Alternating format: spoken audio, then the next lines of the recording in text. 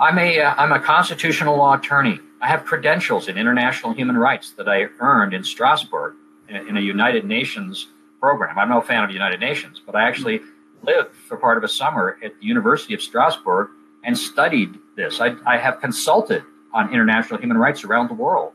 And I can tell you, there is no human right based in sodomy.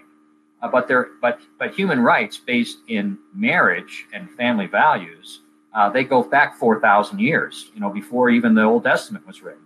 And so, but by the same token, basic civil rights belong to everyone, and I've always supported that.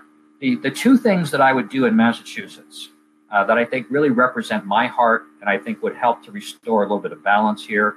Number one is what I call the First Amendment Supremacy Clause. This is something I drafted for use by companies and governments wherever there's a sexual orientation regulations based on sexual orientation.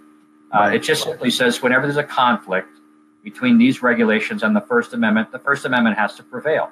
It has to prevail. You cannot have newly invented laws and policies superseding the most fundamental right of Americans. So that's one policy. The second is what I call the separation of LGBT and state.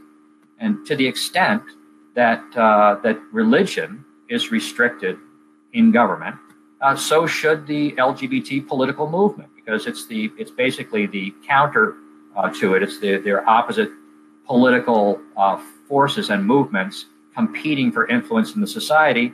The government should get his thumb off the scale when it comes to that. And let's get back to like we had in the 40s and 50s, which is respect for privacy, that people can do whatever they want to, the privacy of their bedroom, as long as it's not messing with kids or something, and that we leave that alone. It's a subculture, but the mainstream culture it protects the natural family, which is really the ecosystem of humanity. And I think that's very reasonable. I think most people would agree with that.